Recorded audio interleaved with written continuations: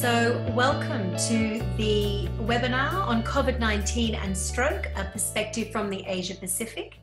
It's 5 p.m. in Melbourne, Australia, 4 p.m. in Tokyo, Japan, and 3 p.m. in Kuala Lumpur, Malaysia. I'm Carmen Lahiff-Jenkins, Managing Editor of the International Journal of Stroke and Project Manager for the World Stroke Academy. If you're on Twitter, our hashtags are @WorldStroke.org and IntJStroke, so INTJStroke, and we are supported by the BI Angels in Southeast Asia with this webinar today. So this session runs for an hour and will be recorded and hosted on the World Stroke Organisation website and our YouTube channel. After this brief presentation from this excellent group of researchers and clinicians, we will have a Q&A hosted by Dr. Monica Saini from the Department of Medicine Neurology at Changi General Hospital in Singapore. If you want to add to the Q&A, and please do so, using the Q&A function, not the chat function. And please do add your questions during the talk rather than all at once at the end. So we will start today with Professor Teruyuki Hirano and the topic late or non-presentation of stroke during COVID. Please do go ahead. Thank you, Chairman.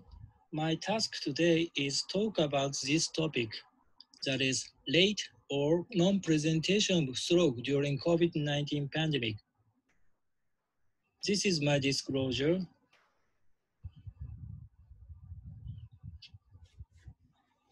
Okay, now, this slide shows a daily report of new COVID-19 patients in Japan. The number of patients increased from late March.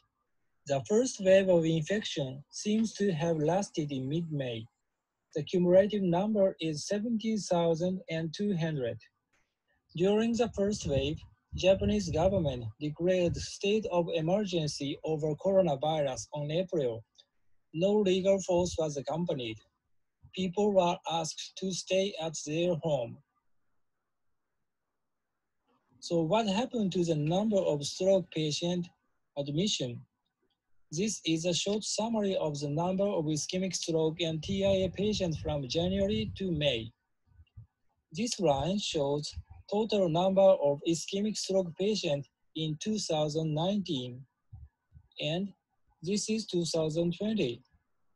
Total number declined from April to May.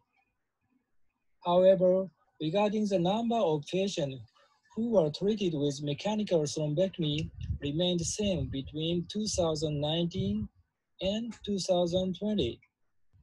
This means severe ischemic stroke patients as well as hemorrhagic stroke did not decrease during COVID pandemic. What was decreased is admission of mild stroke and TIA. This data is originated from 33 stroke centers participating Japan Society of Vascular and Interventional Neurology, JASVIM. This phenomenon raises the question, did stroke patients disappear during COVID-19 pandemic? Nobody knows the right answer, but three scenarios comes up on top of my head. First, stay-at-home campaign might result in decreasing stroke incidence. Less work, less drinking, healthy diet may lead to a better lifestyle. But the biggest reason is the fear of admission. Stroke patient hesitates to go hospital where the coronavirus is concentrated. The other thing I need to mention is the overload of emergency room or ICU. A lot of facilities shifted their stroke resource to act against COVID-19. Staffs and beds could not be secured to stroke triage. To overcome patients' fear of admission, the Japan Stroke Association kept providing accurate information on the web. Sorry, these were made in Japanese. The questions are, does coronavirus cause stroke? I have fear of being infected at hospital. What should I tell to the EMS staff? And does stroke emergency service remain as usual? JSA prepares the answers as accurate as possible and have been issuing message, act fast. Now, I will show you my patient who came to our stroke center during COVID pandemic. This 79-year-old lady had a history of brain contusion, as you see on her left. Modified ranking was 3 and mini mental state scored 9. She collapsed at midnight, called 119 and ambulance arrived. EMS asked 2 stroke centers to accept, but both were busy to treat COVID patient. Her newly developed left hemiparesis was masked by her previous disabilities, so EMS was not confident of stroke, and patient's family expressed fear of coronavirus infection. Therefore, she decided to stay at home. I learned 2 things from this patient. First, once you suspect stroke, don't stay at home.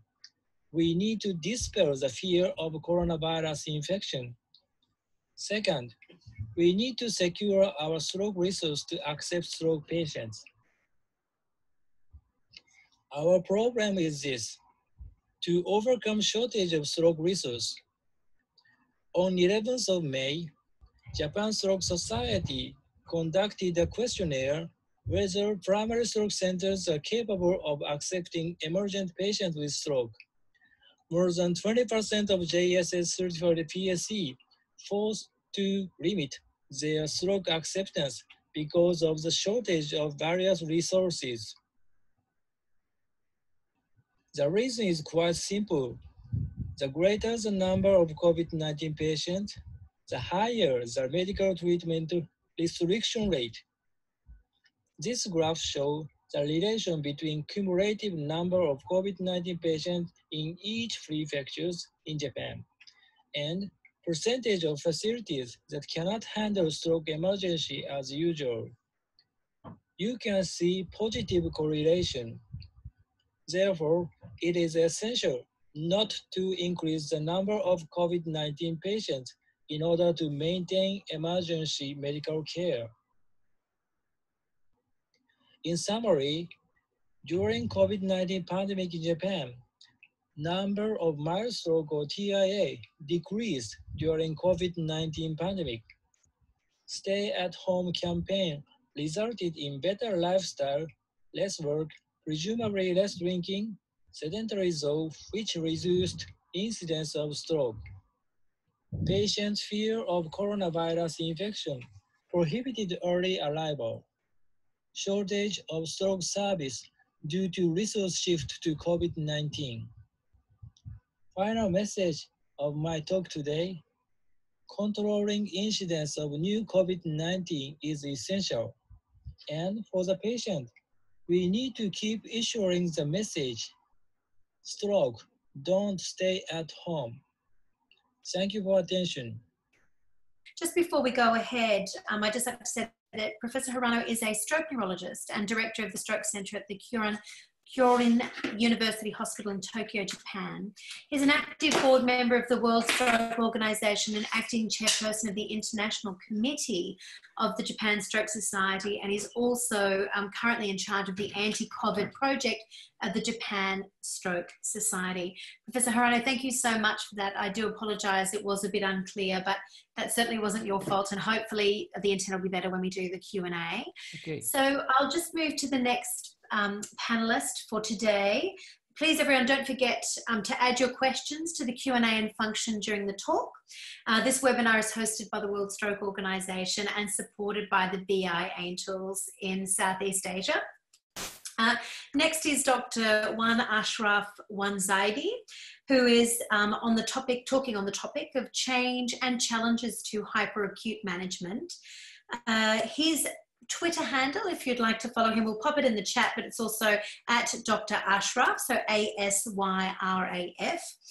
Dr.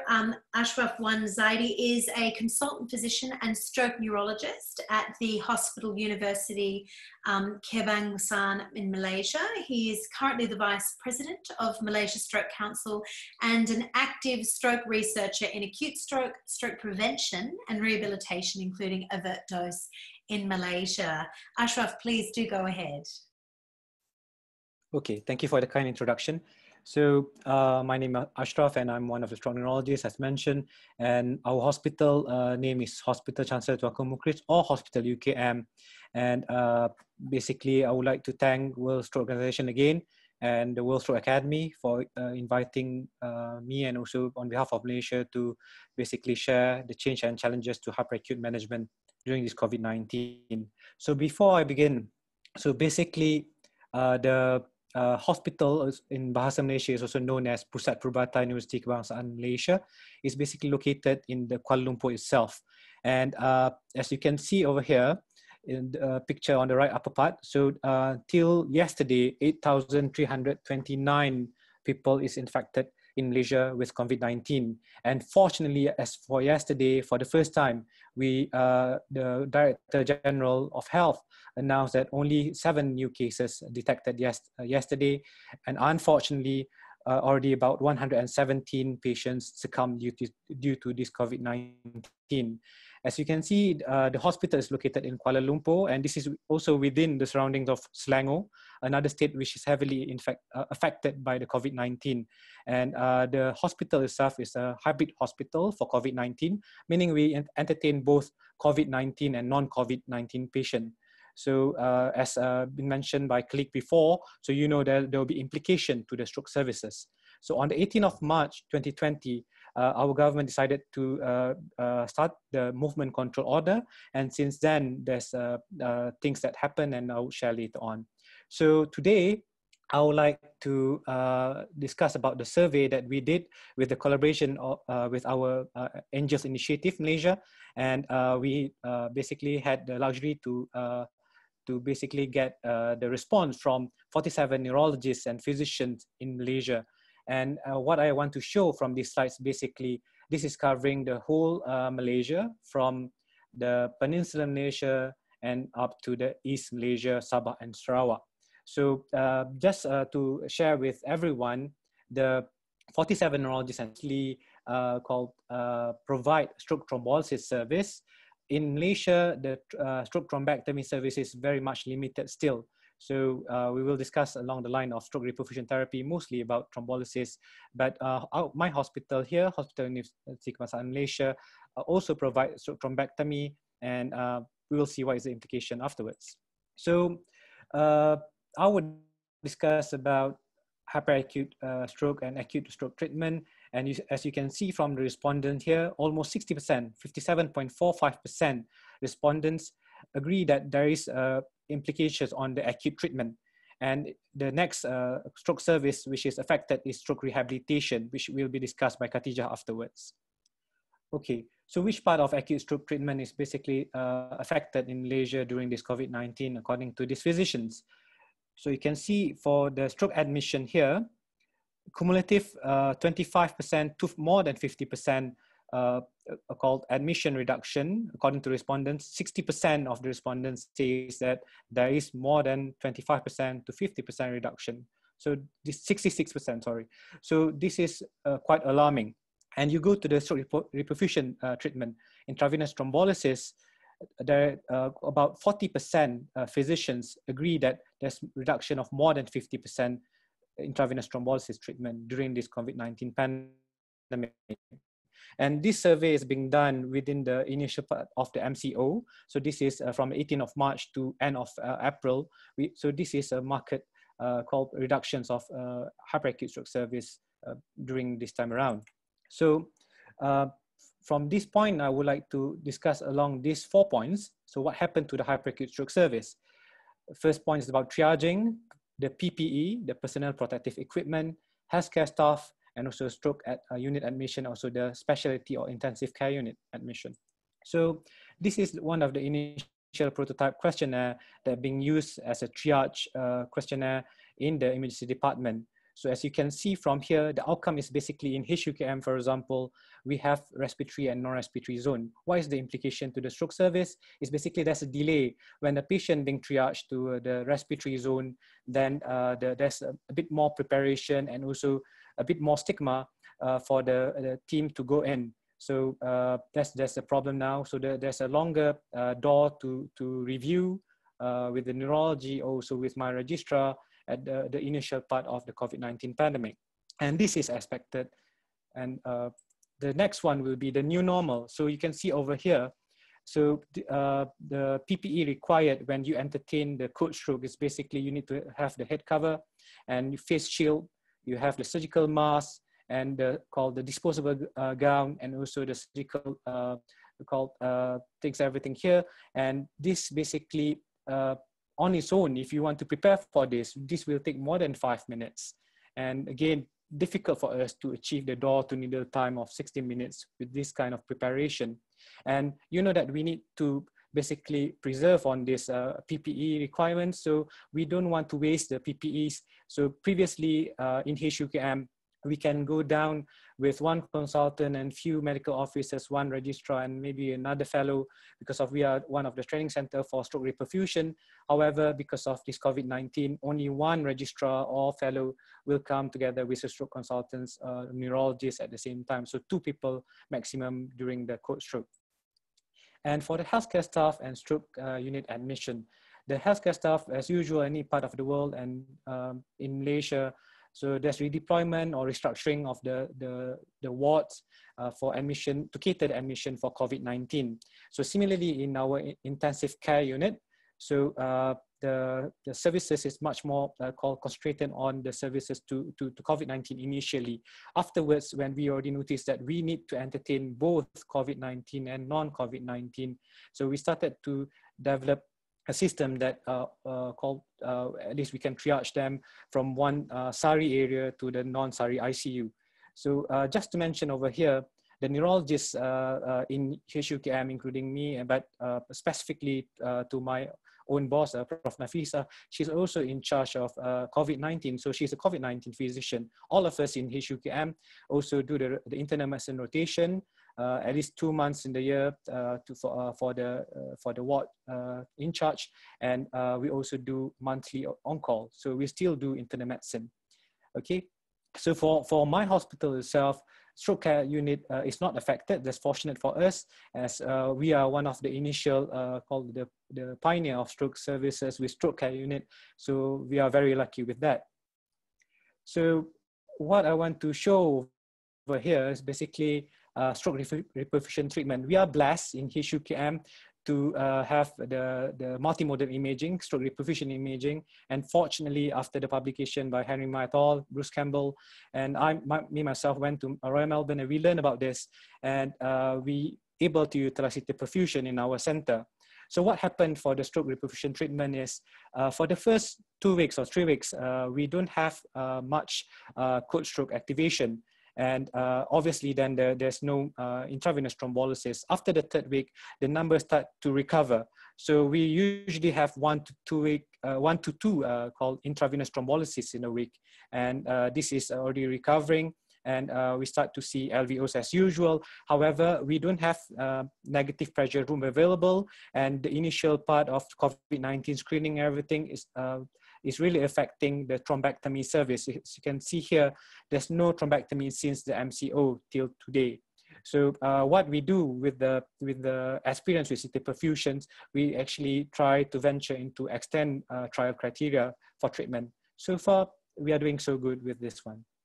Okay, so what I want to share today, so from the Stroke Council part, as experts, as you can see also in the World Stroke Organization called websites. So similarly, we want to give the same message to all physicians that provide the stroke service. We should continue the service. This is evidence-based, and this is very important for all our patients, including COVID and non-COVID patients. So this is my last slide. So COVID-19, although is is actually a new thing for us, and obviously all of us are initially a bit shocked and a bit scared of providing the service. You see, at the same time, this is also a good thing for us, where you can see it act as a catalyst to a new frontier. So as I mentioned here, the future is now. So you can see the telemedicine services start to basically be implemented. Even in our hospital now, there's a discussion to try to start the service. And me, myself, is involved with the idea of starting the new fast-track TIA clinic. We want this before, and now we start to develop this a bit faster.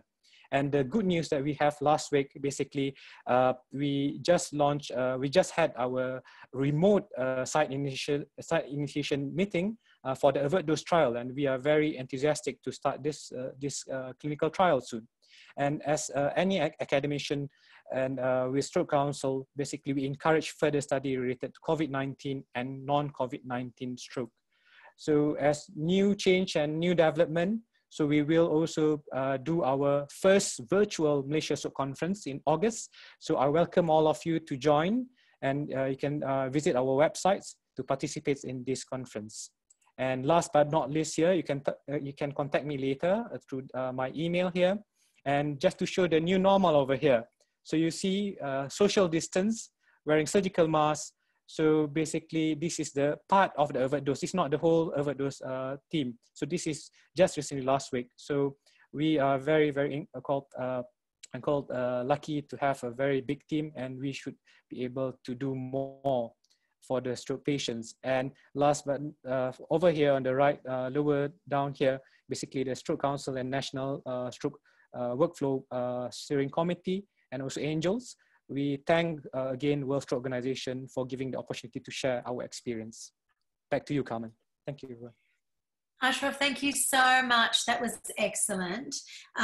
So please don't forget to add your questions to the Q&A function during this talk. The webinar is hosted by the World Stroke Organization and supported by BR Angels in Southeast Asia.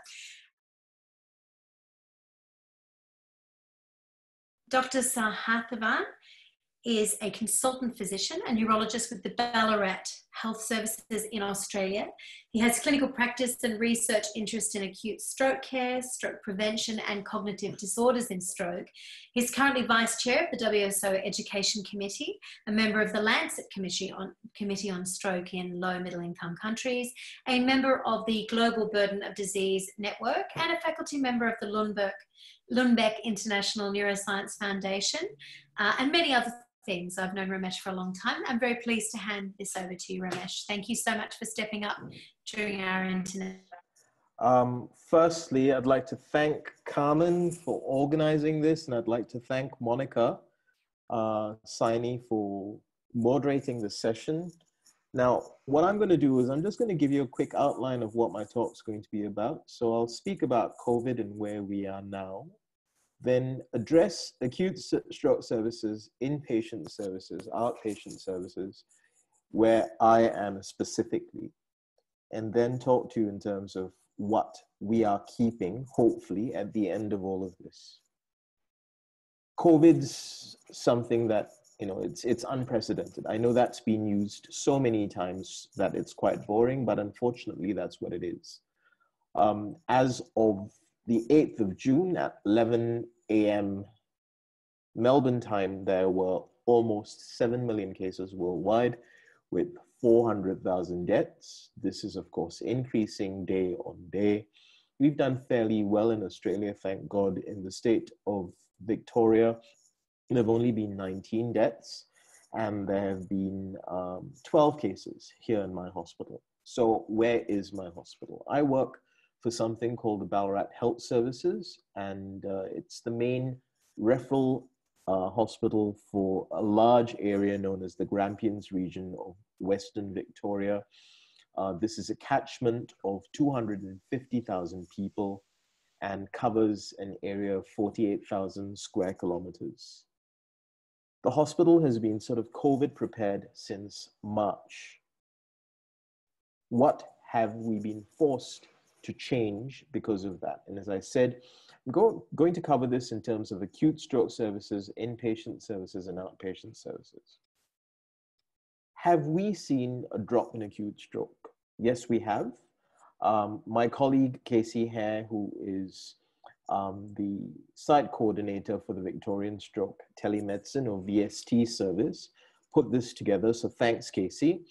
And what Casey's sort of found is that we've seen a sort of a drop across all of the major parts of our service. So in terms of code strokes, patients who are brought into the ED as an acute stroke are immediately put onto a code stroke pathway. In terms of the inpatient stroke holds, in terms of thrombolysis, in terms of ECR. Our acute stroke treatment is provided by a combination. So we've got neurologists here at the Ballarat-based hospital, but we only serve during hours.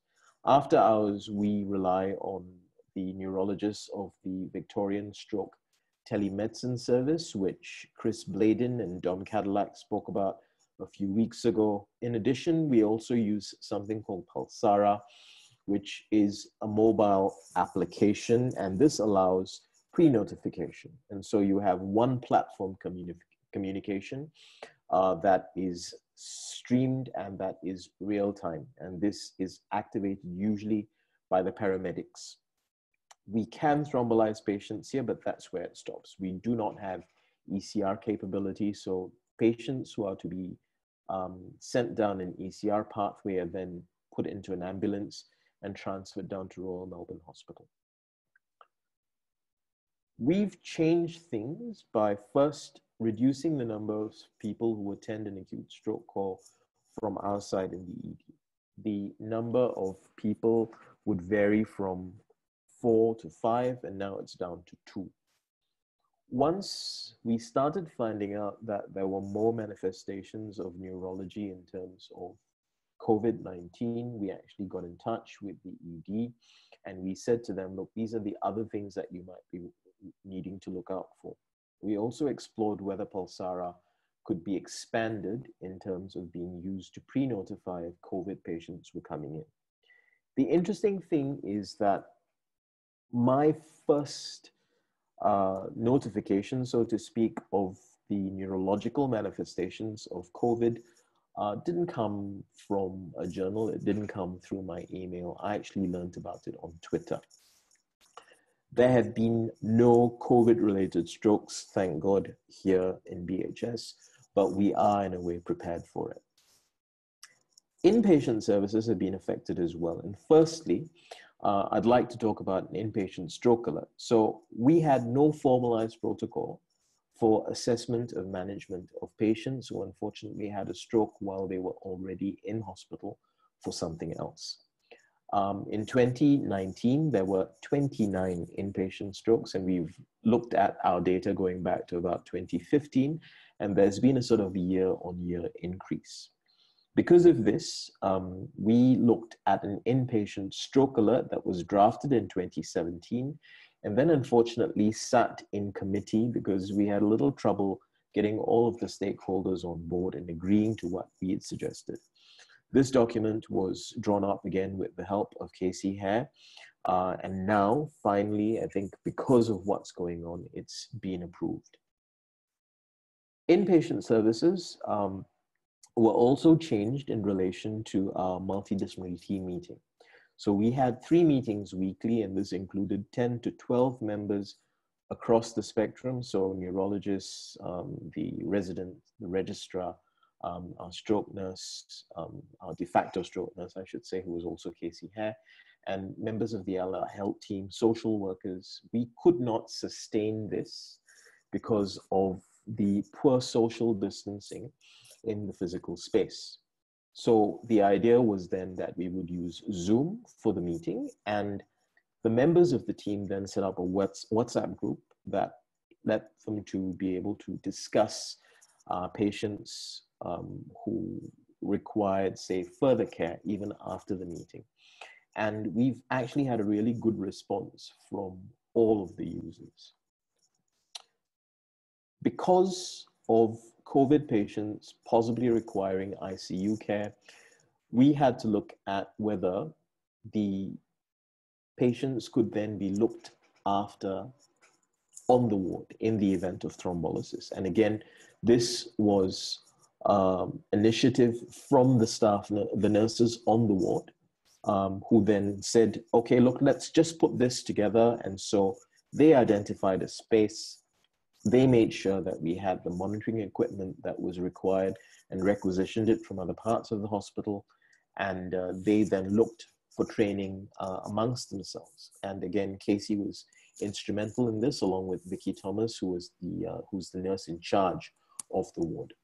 Protocols were adapted, and we now stand ready to be able to treat, or care for rather, any patient who has had thrombolysis on our ward. Our outpatient service has also been affected. So initially, we were told that outpatient services would have to be cut back. And we argued that there was already quite a waiting list, and so we elected to continue.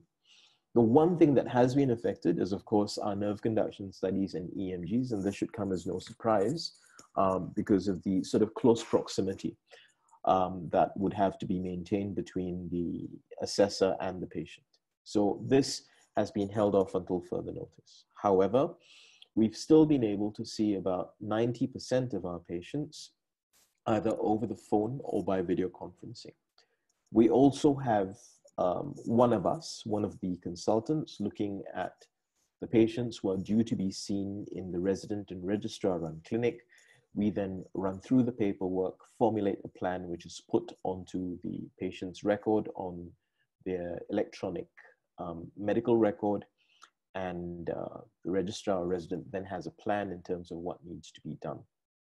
The platform that's being used is something called Health Direct, and this is funded by the state government through the Medicare benefits schedule for both phone and teleconferencing. Now, I run my own sort of private rooms as well, and for that, I'm using something called DocsyMe. It's available online. I suggest that anyone who's interested in that, look at it. I will, though, caution and say that, you know, if you're setting up a service, it's worthwhile looking at first in terms of what the words actually mean, because Doxy, unfortunately, has a slightly colored connotation, shall I say, and I've alluded to it in this painting by Degas. So what are the things that we're going to keep? The inpatient stroke alert was designed even before the COVID thing, but we are definitely going to be keeping this on. The next would be Zoom and WhatsApp platform for the multidisciplinary team meeting. As I said, we have 3 meetings a week, so 2 of them are going to go on to a virtual meeting room, and we will keep 1 meeting for face-to-face.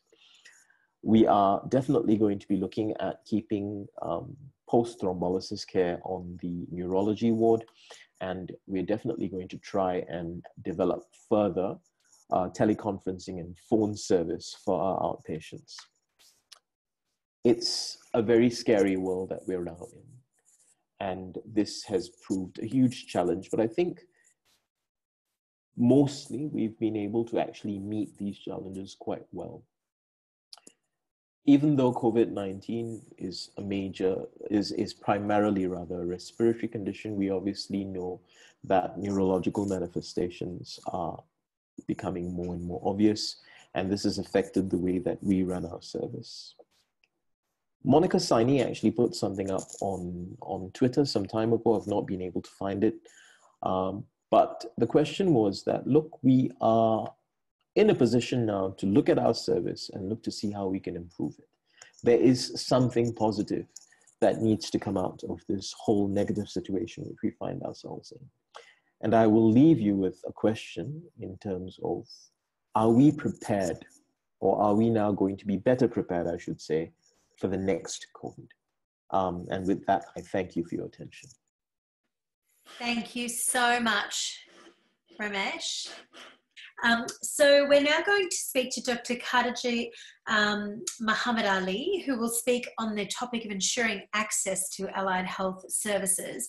So you're a senior principal physiotherapist at Hospital Councillor Tunka at MURIS, which is HTCM in Malaysia, and an honorary clinical associate at Swinburne University of Technology in Australia. So Dr. Katijjahbe Md Ali has over 25 years of clinical experience with expertise in both neurological and cardiorespiratory physiotherapy and published papers in both areas. She has 10 years experience managing allied health services in HTCM and is an active stroke researcher in acute stroke rehabilitation in Malaysia and an important contributor to the AVERT trial as well. Thank you for having me here today to talk on the title Ensuring Access to Allied Health Services During COVID-19 UKM Experience. Next. The content of my presentation will be as follows. Allied Health Services at Hospital Chancellor Tuanku Muxi in Kuala Lumpur. Next, I will talk about normal activity related to stroke, situation and approach during pandemic, lesson learned and recommendation for the benefit of others. At my hospital, rehab team consists of physiotherapy, occupational therapy, speech language pathology, audiologists, and prosthetic and orthotic services. This is based on referral system. The outpatient to inpatient services stand at a ratio of 62 to 38%. We define our inpatient rehab as a service delivered in a hospital setting, whereas community rehab is a service delivered in outpatient or in the patient's own home. These models include early supported discharge from acute hospital. Prior to patient discharge, a family meeting will be conducted with MBT approach along the carer and support in the home after discharge. However, this is based on certain criteria for inclusion. Under normal circumstances, inpatient rehab had a mean length of stay of 4 to 5 days. Most of our patients went home. However, 40% have no further rehabilitation, and I think this figure is under-reporting. And to make matter worse, the Malaysian Clinical Practice Guideline for Stroke do not address care beyond the acute care stroke unit. And there's also no current protocol specifically address the transfer of care for long-term stroke management at community level. At the hospital, we have no inpatient rehabilitation. There are several reasons why this happened. Evident and personal observation is telling us that there is a lack of awareness among physicians regarding the role of neurorehabilitation. There's also a lack of coordination of post-stroke beyond the acute phase. And there are some of our patients decline referral for outpatient rehabilitation because of caregiver-related issues or because of cost in care. And there are some obviously patients who are not eligible for our local rehabilitation services. So what happened during pandemic time? We are categorized as essential services under the Ministry of Health as per standard operating procedures, but not by the National Security Council. As a result, our outpatient services was stopped from 18 March under the Movement Control Order. So our outpatient therapist has been redeployed to the ward. And during this time, we are working at 36 to 56% staffing, which varies between disciplines on rotational basis of normal services. We also created unofficial temporary standby response position for COVID-19 cases in ICU. We resumed the outpatient service on the 1st June under the Conditional Movement Control Order. In terms of our patient management, negative patients were treated as per usual care in inpatient setting. For patients with positive COVID and person under investigation, as per standard operating for airborne and droplets precaution, we are required to ensure strict social distancing and use of advanced personal protective equipment to minimize the risk of COVID-19 transmission. We are fortunate that there has never been a case for COVID stroke in the hospital, but the impact is still significant to our health services. In this situation, we saw more than 48 to 99% of our patient workload drops in outpatient. The main workload is shifted to inpatient services. However, even numbers of inpatients seeking treatment also dropped by 20 to 47%. Our new norm for outpatient service varies across unit and discipline. For example, the new norm for physiotherapy is at 3 patients per discipline. Similar like inpatient, standard PPE is used on outpatient during screening and also treatment. At this time, there is minimal remote consultation via WhatsApp call initiated by the physio and occupational therapist. The therapist is required to develop patient education videos. For stroke specifically, for example, we develop education video on passive and active transfer technique, solving strategies, activity of daily living. This is to be uploaded later on social media. However, during this period, we realized that allied health services was excluded in the Telemedicine Act, and only physician is allowed to conduct telemedicine. This is another of our limitation for allied health profession. We are not allowed to produce any related telehealth material without proper approval from our hospital management.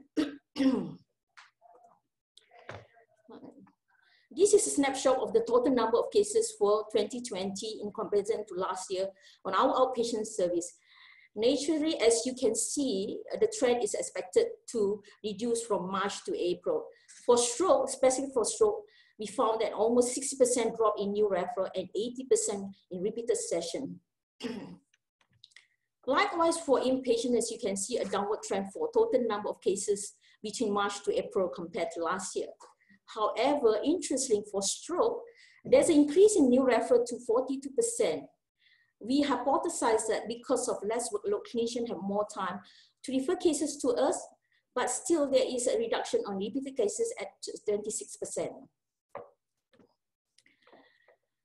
Recent survey among the neurologists reported that 66% agreed that rehabilitation, for instance, is the most severely affected during this time, which is consistent with what our data is indicating. So the Malaysian Stroke Council emphasized the importance of telehealth rehabilitation as this will hasten patient recovery. So even under normal circumstances, our patients are unable to access post-stroke rehab. And COVID-19, with COVID-19 is more severely affected. So stroke is an emergency situation, and the faster the patient receives rehabilitation, the better the outcome. And my recommendation is telehealth is very important. No doubt face-to-face therapy cannot be replaced by telehealth, but this will be our new norm and assist 40% for those who is deprived of rehabilitation even before COVID-19. And within our hospital, we need full support from relevant authority to initiate telehealth program for the benefit of our patient. The Malaysian Telemedicine Act 1997 need to updating to include allied health services. There's also urgency to update the Malaysian Stroke CPG guideline and transport care protocol to include allied health services with best practice model of care in order to improve access to allied health services in acute and community.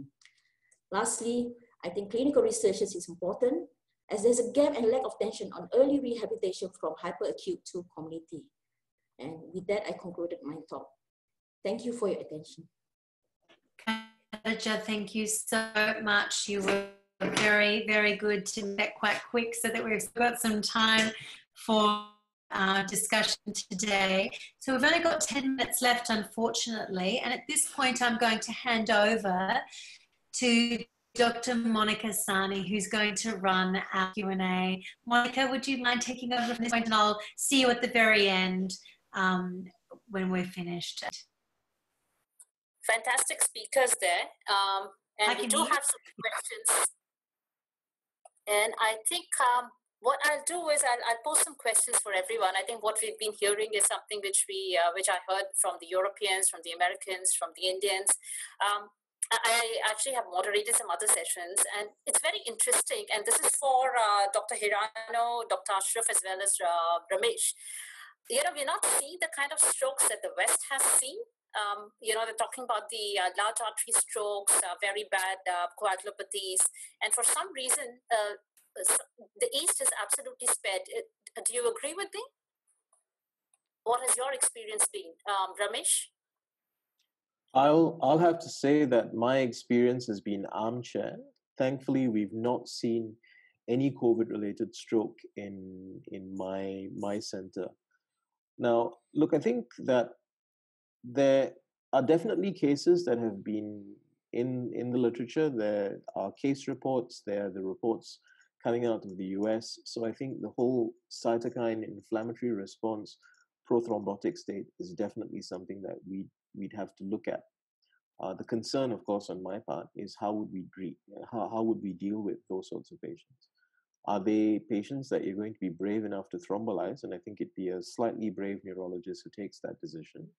Or are we going to say, no, this person goes immediately for ECR? So we will have to wait, I think, for the information to come out. I don't know what Terry and Ashraf think.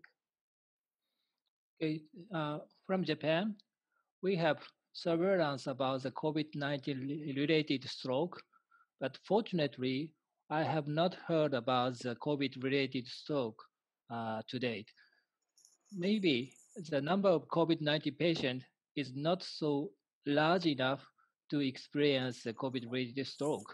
So we need to keep eye on to the presence of the COVID-related coagulopathy or the large artery inflammation.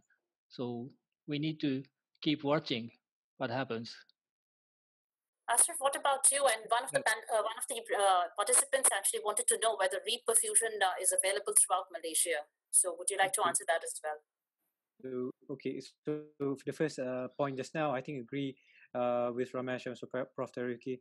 So I think we need to check back on our patients, and basically we try to do a study back whether we missed the patient because of they you can see from the first paper from the Wuhan team. So the stroke patient mainly happened in the more severe subform.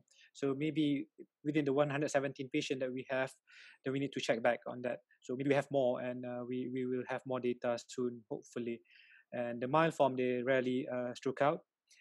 And for the question about the stroke reperfusion treatment, so most of the just to share with you with the benefit of Angel's initiative collaboration, when back 2016 we only have about 7 called intravenous thrombolysis center, which is capable to provide the service. But now we have more than 50 centers in 2020.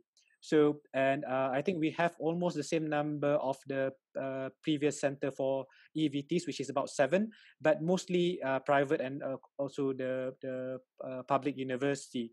So we have few other public center, for example, Hospital Kuala Lumpur and Hospital Sungai Buloh. So very much limited still for the endovascular thrombectomy. Therefore, I think we still need to have much more collaboration, maybe Stryker and also with other team. Yeah. And that's an interesting point you brought up about, collating data and then finding out what really happened. How has research been? How has stroke-related research been at all your centers? My question is to all the speakers, in fact. I think all of you are running some studies. So maybe we start with Ramesh. Again, smaller hospital, we've been able to continue on with the small projects that we are running, and these are mostly observational studies. All of our multi-center trials actually thankfully ended before COVID started. So those were nicely wrapped up. We've not started anything new, but in a way, I guess, it's given me now time to sit down with the others and say, let's plan. So we've got plans put in place and the proposals are being written because we have a little more spare time. And we've been told essentially that, look, don't think that anything is going to be approved at this point. That would be my 2 cents worth. Dr. Hirano, how's research been at your center? Yes, in Japan, the new project is postponed because of the COVID pandemic, but some research is still ongoing, such as cell therapy for the ischemic stroke in Japan. But the newly projected are not started yet. And we are now planning to restart our research. And regarding the COVID-19 and stroke relationship, the Japan Stroke Society is now planning to have a survey for all the stroke centers in Japan. And we will find out the relation between the COVID-19 and the ischemic stroke or hemorrhagic stroke. So that is our newly projected plan. How about Katijjahbe? You've been running some studies as well, right? We have, in terms of our study, I'm just focusing on those trials. So, but we actually have ethics approval early. That was last year. But because of the initiation training, because of COVID-19, so the training has been suspended and our recruitment also has been suspended. That's why we just started our initiation training last week. We are online, and we will soon recruit our first patient, maybe in 1 or 2 weeks' time. Yeah. One of the participants had a question for you, whether you have any recommendations for tele-rehab. Are you looking into bringing up some kind of protocols or standardizing how tele-rehab is going to work at your centers? Well, I mean, I'm looking at because of our experience designing with the Albert Central, we designed a protocol for hyperacute management. So I'm thinking that my recommendation is that probably, I mean, the telehealth, we will stratify patients according to the NHS scores or modified ranking skills and functional mobility score from mild, moderate to severity. And we categorize those patients, put them in a group around the classes, 10 to, I mean, depends. Huh? So, but the details needs to be, I mean, standardized. And we have to test the effectiveness and see the outcomes in 3 months' time, looking at the windows of recovery at three months or 6 months. So that will be our pilot, the next step of the project for telehealth. I mean, that's my recommendations. So this is something that you're going to have to be working at. Yes, yeah. We need to work out the details. Yeah. Dr. Asyraf, you showed us the guidelines that you've come up with for stroke management in Malaysia. I was just wondering whether, you could divide those guidelines based on what kind of facilities each hospital is working at, where you have thrombolysis, you have thrombectomy, and where you have neither, and whether you're going to be incorporating telehealth into it. Okay, so basically, because of some of the centers is very limited in terms of the healthcare staff, everything. So there's a bit of heterogeneity in terms of one center to one center. So the guidelines is a bit called general, and we, as I mentioned just now, the message is very clear that we want to make sure the service should continue, and we don't want people to be panicked and don't want to provide the service. So the next step will be, as you mentioned, we will try to then get called those centers, and we try to advise them. This is through the Malaysia Stroke Councils and also the steering committee. So we provide such called advice. So from one center to one center, there will be a bit different. So that's a bit that's the things that happening in Malaysia. Yeah. Okay, I'm being told that we don't have time, but this is a question that I'd really like to ask. Asyraf used the term new frontier, and Ramesh mentioned next COVID. I don't think we want the next COVID, but we do want to be ready for anything that comes next. So my question to all of you is, what are the silver linings that you've seen in this horrible disaster? How is it taking us forward? Has it fast-tracked certain developments that you think are positive? And I'll start from the north. I think Dr. Terry, you want to say something about Japan? How do you think there's something positive coming out of this? Okay, we have changed our stroke practice because of the infection control. So some stroke centers, most of stroke centers use MRI to triage stroke diagnosis. But some stroke centers changed their imaging priority from MRI to CT because CT is much easy to clean up after the suspected COVID patient. So some change has happened. And we also need to reduce the newly COVID-19 patient. Number of COVID-19 is essential. So we are now approaching to the politics and the government to reduce our next pandemic. So we are approaching to the political issues as well. Ramesh, how is it done? Again, I can speak on based on my experience, and I think what I've seen positive is that one, those changes that were waiting on the sidelines to be implemented, like my acute inpatient stroke alert system, that's been done. I think that we are going to find that our MDTs run a little better with Zoom and WhatsApp. I know for sure that, you know, I like using telehealth for outpatients. It is a little impersonal at times, but again, it runs quite efficiently. Acute stroke services, I think probably we might be able to streamline and sort of shave minutes off, which will ultimately, hopefully, lead to, you know, better time to treatment. Asyraf, how about you?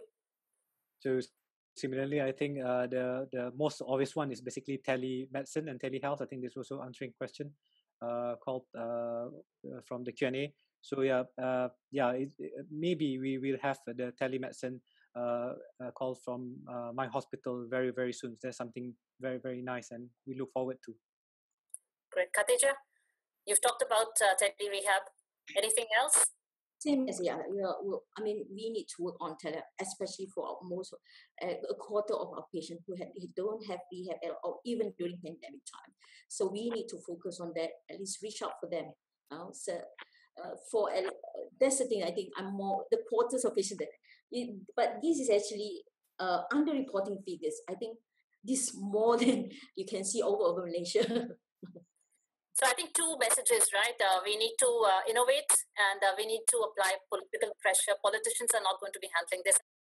I thank you all so much for contributing to this fantastic webinar, and to everyone that stayed with us during the difficulty we had. Thank you all. I'll see you again next webinar, and stay safe.